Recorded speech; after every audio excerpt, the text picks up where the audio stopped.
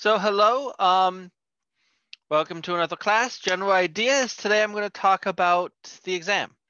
You have an exam on Wednesday, April 7th. That's this upcoming Wednesday from starting at noon. It'll open up at noon and close at 1:05, just like last time. In fact, it's basically, the setup is the same as last time. I'm not going to bother opening up on Vanco Hall or anything. It's the same setup, 12 to 1:05. And the general idea is I was going to go through last semester's exam, and as I go through last semester's exam, give some hints, tips, tricks, and whatnot. Talk about what you need to know. Sound good? Any questions about the exam in general before I get started?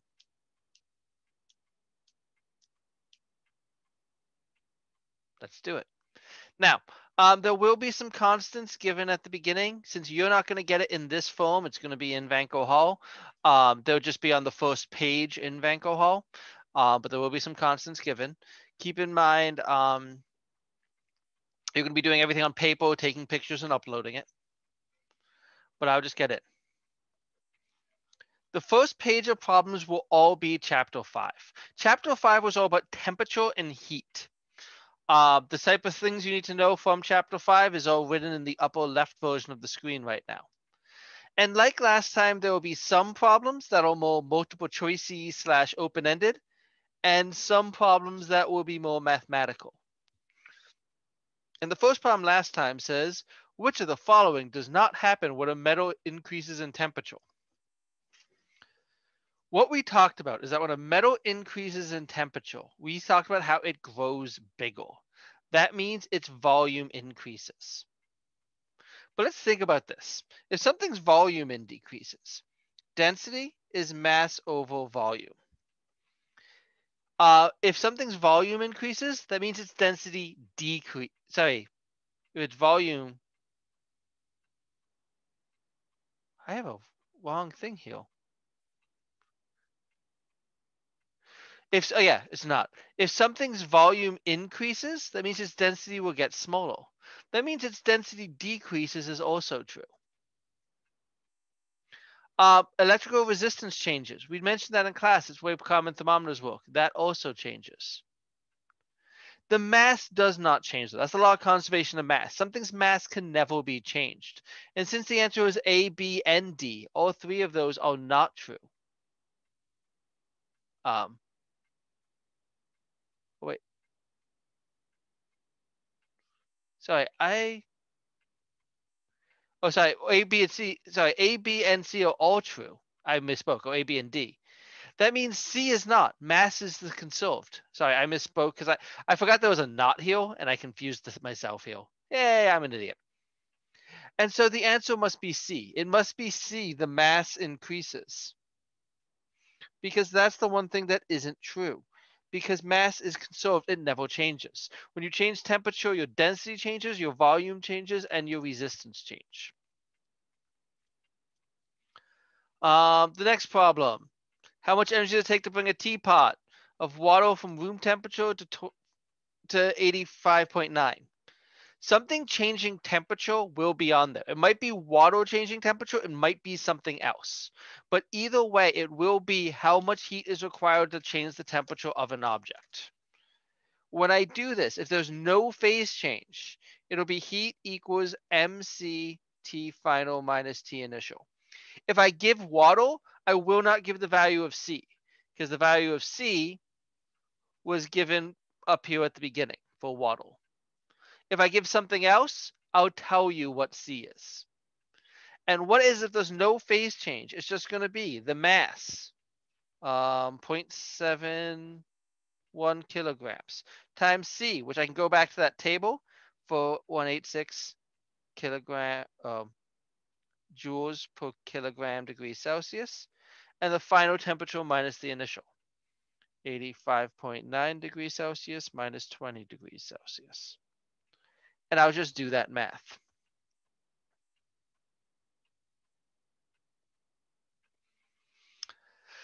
However, this one had no phase change. I usually try to work a problem without a phase change and one with a phase change. If I do one with a phase change, you're going to want to have this chart with you. I highly recommend just, having this entire chart accessible on the test. You don't want to have spend time opening everything up. I would make an equation sheet, just having a few equations in front of you, but have this in front of you too. You see where this last problem said there was no phase change. This next one has one. And it says how much heat is needed to turn 1.35 kilograms of water at 32.4 to steam at 165. What that means is we're finding the heat required to take water, which is in this region, to steam, that's in that region. We want to know how much water, and we're going to have to break it up. If we want to turn water at 32.4 to steam at 165, we're going to do this in 3 steps. The first is water at 32.4 to 100 degrees. That's as hot as water gets, so that's all I'm going to use there. The second section will be to boil the water. And the last section is once we turn our water into steam, that's the boil water, we have to do steam at 100 degrees to 165 degrees. And for each of these, they'll just get their own equation. And I'm just going to use the table I put up in the upper left corner. For the first bit, Q is going to be the mass, 1.35 kilograms, times 4186, times 100 minus 32.4, which I can do that math and get 38/2014.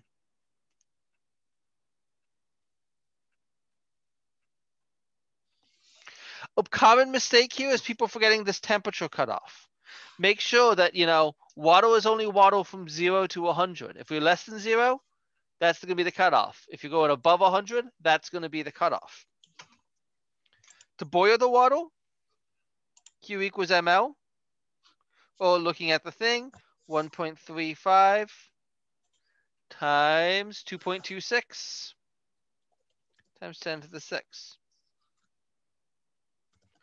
which is 3.051 times 10 to the 6 joules. For steam, equation's right there.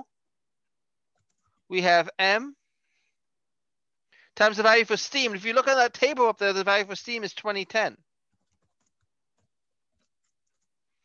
And it's going up to 165, but we're starting at 100. We're starting at 100 because that's the coldest steam can be.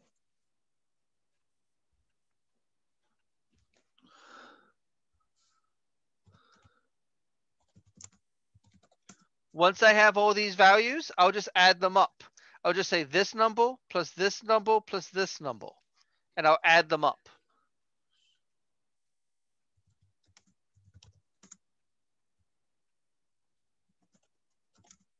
And get a value. Now, that one, it's probably going to show up in some form.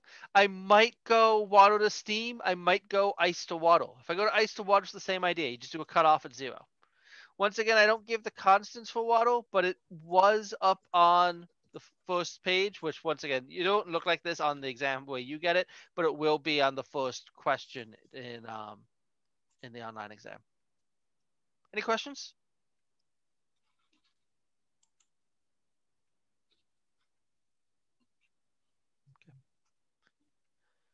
Now, I do like to do problems that involve, not math. I've said that before. One of the things I often ask about is mechanisms for heat transfer. In this last time I said a gas stove works by heating air around a flame, which rises and heats the pan. What's the mechanism of heat transfer? That right there is convection.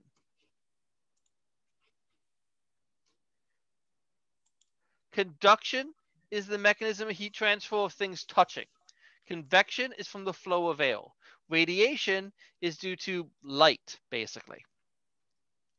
I might ask them about those. Now, in general, for the Chapter 5 problem, I know I have one left. I'll do it in a second. For the Chapter 5 problems, really, you can definitely expect the Q equals MCT final minus T initial. One with just a simple change, maybe water, maybe not. One with a complicated change. like these guys. What word questions I'm going to do? I could do a whole bunch of stuff. I sometimes though do unit conversions. Convert this temperature in Celsius to Fahrenheit. Convert this temperature in Fahrenheit to Celsius. So that is also a possibility. But the other thing that basically always shows up is something with the ideal gas law. What I asked last time was I said, in the movie Up, Carl Fredricksen flies away in his house attaching thousands of helium balloons. Assume the balloons are at room temperature.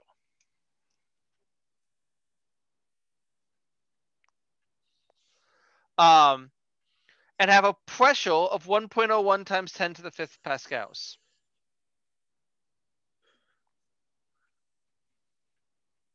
It would take 1.06 times 10 to the 30th helium molecules.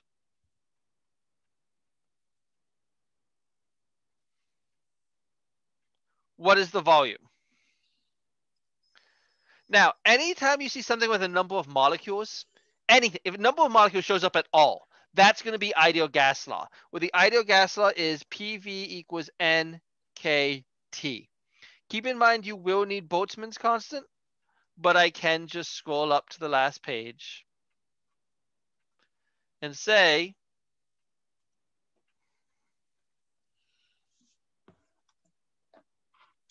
but if I ask you for number of molecules or give you number of molecules, that's going to be the equation every time. We haven't done number of molecules for anything else. Now, two things to be careful with ideal. Well, one thing to be careful with ideal gas law. I mean, this is how you solve it. PV equals NKT.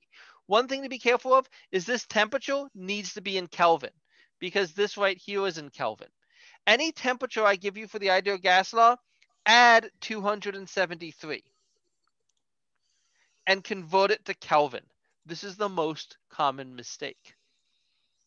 But if I want to solve for volume, I'll just divide both sides by P, and I can plug in N, K sub B,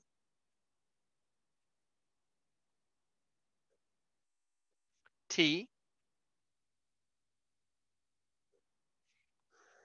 over P.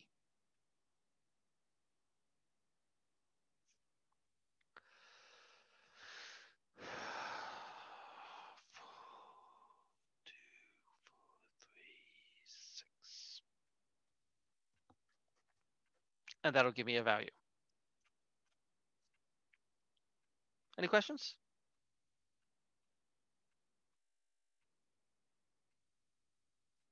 So that's the first page. Once again, the first page, expect to definitely see these, and the other two will be some mixture of other things. I have a question. Yeah. For number 4, you said, where would you find that one? Like, if you didn't know, like, would it be in the slide somewhere? It's in the chapter 5 notes. I went through the mechanisms of heat transfer: conduction, convection, radiation. Those are the 3 mechanisms of heat transfer. All right, thank you. No problem.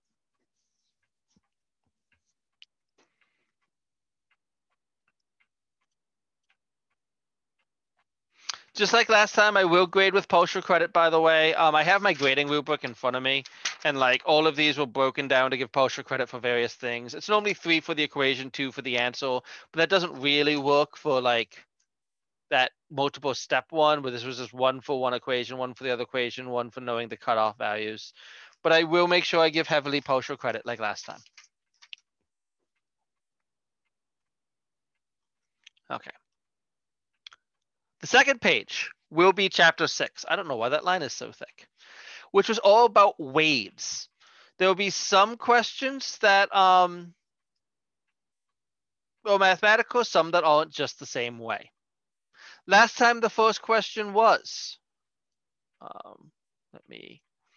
what type of wave occurs when a string of fixed length and tension vibrates at the national frequency? That's a standing wave. Know your types of wave. I often ask things. Standing is a wave that looks like it's in place. Traveling wave is one that's moving across. Traveling waves can be longitudinal or transverse. Know those terms. What almost always comes up though is something with this equation right here. And equation 7 says the 5 gigahertz band of Wi-Fi is so named because the information is sent using radio waves, a type of electromagnetic waves, with a frequency of 5 gigahertz, or 5 times 10 to the 9th hertz. What is the period of motion of a wave? Now, the equation I have written above, let's switch colors so you can tell what's what, is frequency is 1 over period. But that is the same thing as period is 1 over frequency. Anytime I ask you for anything with period, and this often comes up, if I ask you about period, it's just the inverse of frequency. That will be the equation. And so if it's a 5 gigahertz wave, it would just be 1 divided by 5 gigahertz. 5 times 10 to the giga is 9.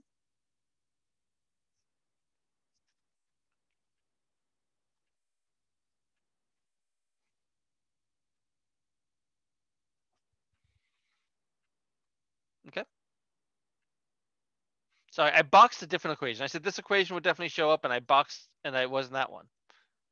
I used this equation. I assumed the next one was going to come up. This equation will probably come up too. What I originally said is this guy would definitely show up. And I thought it was going to be question 7, and it wasn't. I should probably read what I'm doing. Question 8 is using it, though. If I ask anything relating wavelength and frequency, it'll always be this equation. And what I said here is giving the information from number 7, what is the wavelength? See, we know that velocity is frequency times wavelength, or wavelength times frequency, or it doesn't matter. And you're looking to say, cool, what is the wavelength? That has the equation. I told you the frequency. What I didn't tell you was the speed. Depending on what type of wave I give you, I might give you a speed, or I might instead not give you a speed and simply say it's an electromagnetic wave. If you have an electromagnetic wave, the speed of any electromagnetic wave is just the speed of light. And so if I say it's an electromagnetic wave, I will not give V because I expect you to know that is what V is. And if I want to get the wavelength, I'll just divide both sides by the frequency. And just say it's 3 times 10 to the 8th meters per second over 5 times 10 to the 9th hertz, which is 0.0600 meters.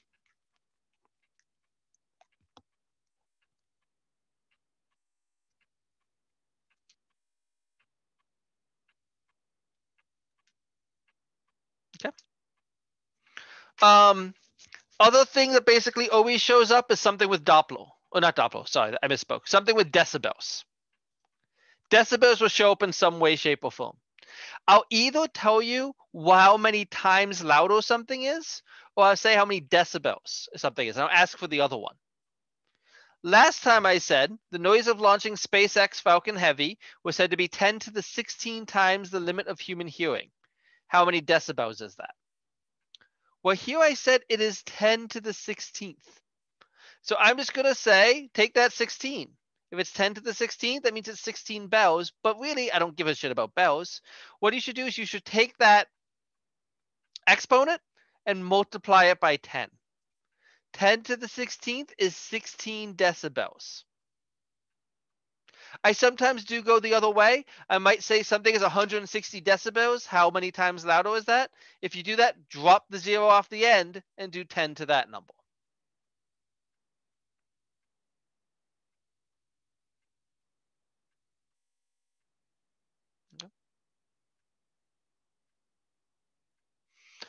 And the last one last time was the blank effect, is when someone observes a wave frequency different than that was produced by the source due to the relative speed between observer and source. That's the Doppler effect. That was a D, but it looks like a B to me. Doppler spelled like looks horrible. That's just another text one. I often do ask things about the Doppler effect. I often ask how the frequency would change if you're getting closer or further away from something. Once again, it's hard for me to tell you what to expect on the non-math ones because I can change it up. But definitely know how to do this type of stuff, how to go between decibels and times louder. And definitely be ready for these two equations. Dr. Oz? Yeah. For number 9, you said there's another equation might be like drop in the zero or I what? might go the other way. Instead of saying 10 to the 16th and the answer being 160, I might give you 160 and want 10 to the 16th. So okay, the opposite. Okay, Yeah. thank you.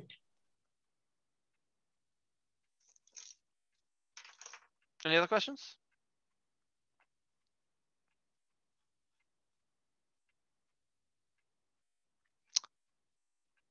The third page will be from chapter 7. And chapter 7, I can tell you exactly what 4 of the problems are going to be. I'll tell you exactly. But before I get that, let's do the first problem. The first problem on here will be one of two things. It will either be Snell's law for the angle of reflection, or what are three things? The law of reflection, or the index of refraction. It'll be one of these three things, the first problem. I will either put refraction through a material and ask you to find the angle. There's one like that in the homework. The first problem in the homework is law of reflection. I could do something like that. Or last time I did the index of refraction.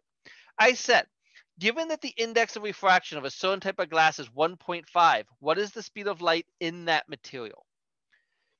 Index of refraction is defined as the speed of light divided by the speed of light in a material, which means rearranging the speed of light in a material is the speed of light in a vacuum over the index of refraction.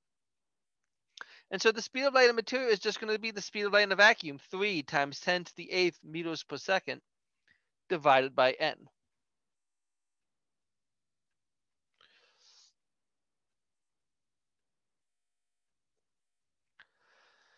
If I do something with n, it's probably going to be, I mean, I never do the exact same thing next time, so I probably wouldn't ask for C of n, but if I do one of these, it would be I'd have you solve for n.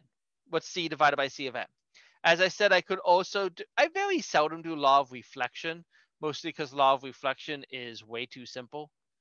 But if I do Snell's law, look at the problem on the homework. Just, you're going to go and solve for an angle using a index of refractions. What's going to come after that, though, is problems 12 and 13 will be about a mirror. Problem 14 and 15 will be about a lens. That's what's going to happen. I'm going to ask you to draw lens diagrams and mirror diagrams. So let's go through. Now, for the mirror, I might do concave. I might not do convex. Make sure you know which one's which. And you will need a ruler. You will be drawing this. Last time I said, draw a ray diagram for a concave mirror. Okay, doesn't either way for a mirror. I'm just going to draw a curved line. And for a mirror, I will always give the value of C. C is how far away from the mirror to the point C. Wow, full? 7 meters? I went long. And I will usually, that's really what I give you. Now for a mirror, you also need the point F. Where to find F is just half of whatever C is. And so if C is at 4 centimeters, F is at 2 centimeters. And I normally give D sub 0. D sub 0 is where the object is. What you're going to do is you're going to find that spot and draw a little arrow, where the height of the arrow just needs to be smaller than the mirror. Now this, I already jumped to the thing. I put this arrow here because it's a concave mirror. For any concave mirror, make sure the arrow is on the same side as the mirrors F and C. If I instead said it was a convex mirror, if this was a convex mirror, D sub O would have been out here somewhere. For a concave mirror, put the D of O near F and C, the same side as F and C. For a convex mirror, put it outside. That's important. And either way, what you're going to do is you're going to just make the lines. The lines for a mirror will be one line that goes straight across from the mirror to, or from your point to the mirror, and then goes through F. The other line is going to go from the top and go through C. Wherever they meet, I want you to draw your image. This was a common mistake on the one so far, where you'll draw an arrow starting from the principal axis to where they meet. That is my image. And that is what I want for equation chapter number 12. Now, once again, I might be something similar, it'll be different numbers. I might do convex. If I do convex, this orange arrow would have been over here somewhere. But there will be a mirror diagram. Question 13 is going to be about that mirror diagram. And so I said, for number 12, was it real or virtual, magnified or reduced, inverted or upright? For a mirror is real anytime the image is on the same side as the object, and is virtual anytime the image and object are on opposite sides. This right here is real because the image and the object are on the same side of the mirror. As for the rest, take a look. If I go by the line of paper, my original thing was only one line big. And this guy's about 2 lines big. It got bigger. It got bigger means it's magnified. Before, this pointed up. Now it points down. It switched which way it pointed. This is inverted. Questions on that? Dr. Lars, what's magnified again? It's bigger. The blue arrow is bigger than the orange angle, so it's magnified. If the blue arrow was smaller than the orange angle, it would be reduced.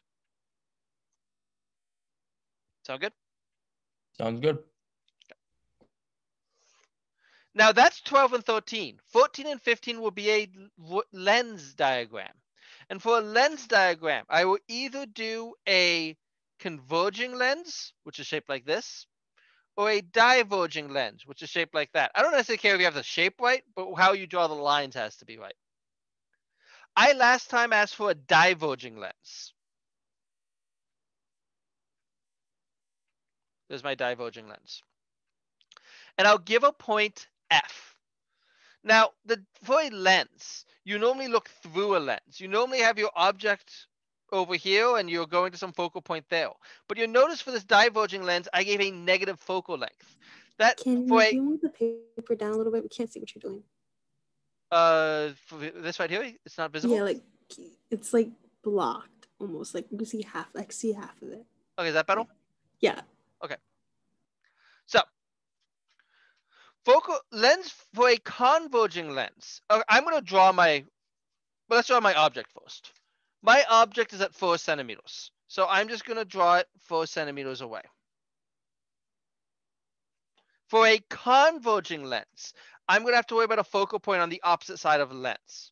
But this is a diverging lens. For a diverging lens, you need to worry about a focal point on the same side as the lens. This has a focal length of -3. That means there's my focal length. That negative sign is just representing I'm going in the kind of wrong direction, because normally I'd like to go this way. And so you'll put your focal length, you'll put your object. There is no second point for a lens like there is for a mirror. And just like a mirror, I'm going to draw 2 lines. The first one goes straight across to the lens and then through F.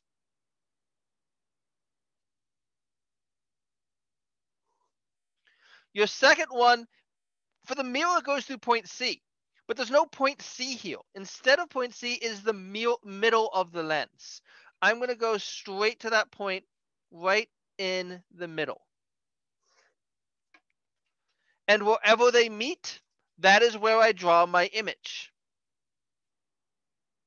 And that's what I want there. Once again, I might do a converging lens instead. If it's a converging lens, make sure you practice those. Question 15 will be questions about that lens. Now, for a mirror, something is real when the image and object are on the same side of it. That's because that's how you use a mirror. When you use a mirror, you reflect things off. For a lens, you look through lenses. Something is real when the image and the object are on opposite sides of a lens. This would be real. This would be virtual. Now, the image and the object are on the same side as each other. Therefore, this is virtual.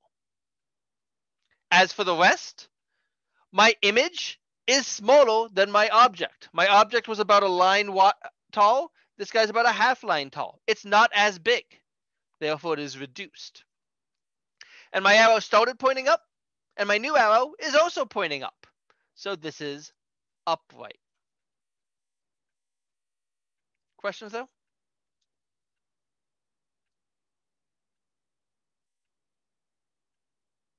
Once again, make sure you have a ruler.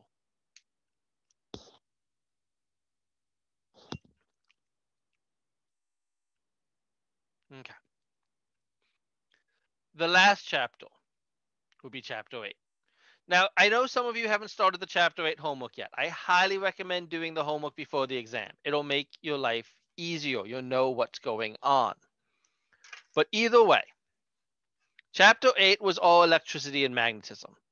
I know I often try to work in a question about magnets somewhere, but general idea, Coulomb's law is almost definitely going to show up, and resistors in parallel and series is almost definitely going to show up, combined with Ohm's law and the laws for power. Although I'm gonna, when I start doing those, I'm gonna slide up and get something different instead of that. You can really expect those. Coulomb's law, resistors in parallel and series, and actually really all of this is for resistors in parallel and series. But let me look at the first problem. The first problem last time is, what is the forces on two charges of blank and blank respectively if they're separated by this much? If you want to find the force acting on two charges, that is Coulomb's law, where the force is Coulomb's constant, Q1, Q2 over R squared. And so what I'll say is Coulomb's constant, 8.99 times 10 to the 9th Coulomb, no, Newton meter squared per Coulomb squared. If you don't know that number, that's fine. Once again, oops, that didn't work. Let's try that again. It will be on the front of the thing. Or in your case, on the first page in the assignment. The charges, I'll just put in the values. Q1 is negative 3.15 coulombs. Q2 is 2.38 coulombs. And the distance between them was 0.153 meters. And so I'm going to just take that and square it. And it'll give me an answer.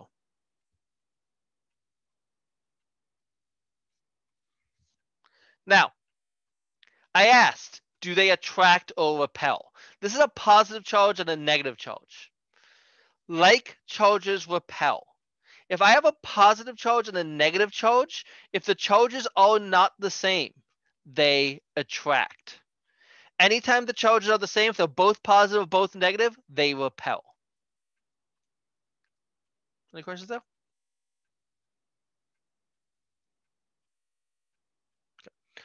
Question 17 is often an open-ended one. I often just ask things like, you know, what are the poles of a magnet? What does AC and DC stand for? Last time I said electrical current is the flow of what? Electrical current is the flow of electrons. Kind of a simple one. But that I said, those are kind of harder to do. 18, 19, and 20 normally kind of work together. And normally they involve things in parallel or series. And I do expect you to know how to solve for circuits in parallel and series with resistors. Last time it was in series. And I said, what is the equivalent resistance of the circuit below? Now, it doesn't say it's in series, but I know it's in series just looking at it. Because when I look at it, what I can see is they're all end to end to end.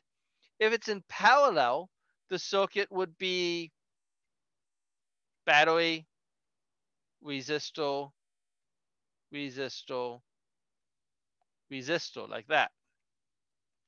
If this is in series, the equivalent resistance is just the sum of the resistors. And so the equivalent resistance is just adding those up. 3 ohms plus 5 ohms plus what? 1 ohm. I misread that for a second, I got really confused. Which 3 plus 5 plus 1? is 9 ohms. If it's in parallel, do not use that equation. If it's in parallel, use this one.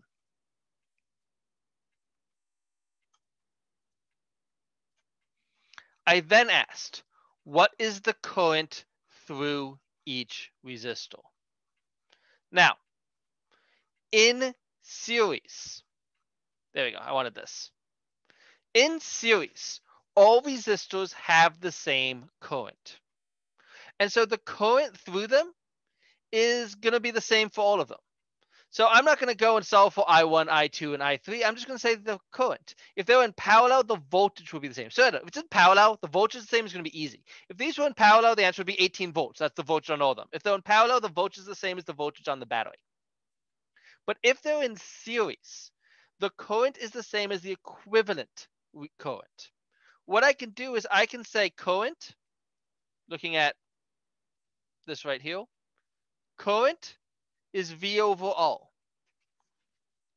And the current through each one, I1, I2, and I3, is going to just be the current over the equivalence, which means it's going to be, as I just said, V over all. Or 18 volts, the voltage of the battery, over the equivalence. That's the current on each one.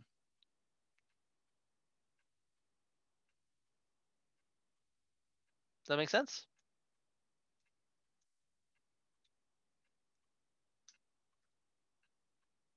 Now 19, what is the voltage through each resistor? Now we're solving for V.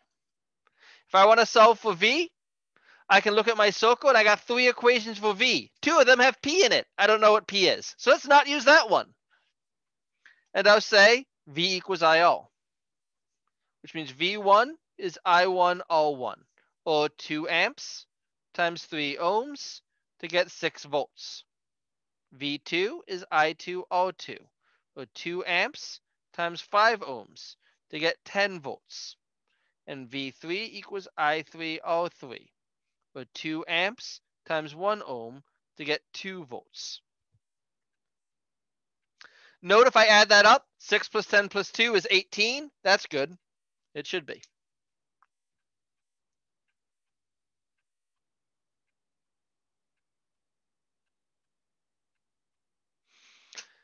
Question 20.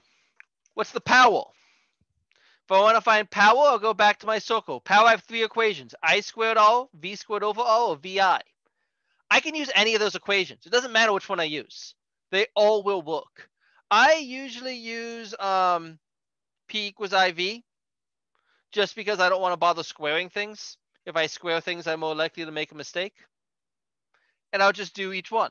P1 equals I1 V1, or 2 amps times 6 volts to get 12 watts.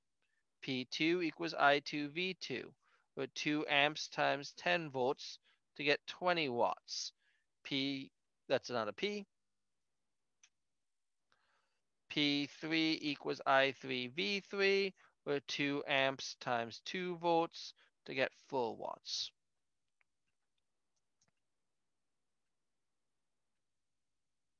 I normally have things show up like this. As I said, it might be in parallel, it might be in series. Know how to do both. There's a lot of practice on the homework. The homework is due after the exam. I do acknowledge that fact. I highly recommend doing it before the exam, though, for your own help. I really do feel like the homework is practice for the exam. I'm not just doing it for the sake of making you do it, despite what most people think of me. That's the setup. That's the exam from last semester. As I said, your exam's not going to be identical, but it's going to be kind of similar. I also want to say a lot of people had problems with time. And I find this interesting because I take the exams myself and I time how long I do them. And I have a mental formula that if I can't do it within a certain amount of time, I don't give it to you guys. And I've never had an issue with people running out of time when we had exams in person. But now that I'm doing these exams online, everyone is saying that doing the actual exam is taking longer. We're giving 15 minutes to upload things. So I don't think it's just that. And what a lot of it is that people are spending more time flipping through the notes. I do not think you should have all your notes open in front of you. You can, but if you want to find an equation, you're going to be going and scrolling through all the PowerPoints. You're going to waste a shit ton of time. Prepare for the exam ahead. Make an equation sheet with just what you need, or maybe just have these pages in front of you. But make a thing with just what you need, because the more time you spend opening up every single notes and every bit of PowerPoint, the more time you waste. So be prepared for the exam. If I didn't, this exam's open notes. If I do an open notes exam and give everyone infinite time, everyone should get 100 because if you have infinite time. I give you a time limit for a reason. It's because I want to make sure you know this and it's not just how many files do you search through to find an answer. So that's my one thing about time I want to say. But I do have 10 minutes left. So 10 minutes left. So any questions about the exam in general or anything that someone wants to see me do as a help to prepare for the exam? I'll take either.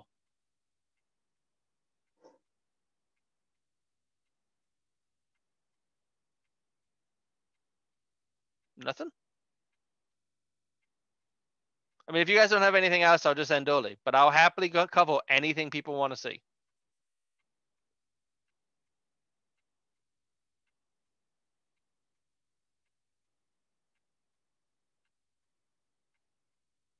Okay.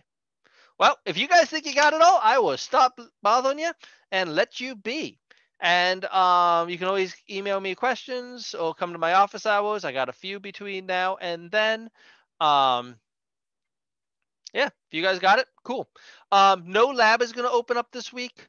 So they still have a lab due on Friday, but there won't be a lab that opens on Friday since I'm not covering any new material this week. You still have a homework due Wednesday. And I hope to grade the exam Thursday Thursday morning. I'll email when the exams are graded.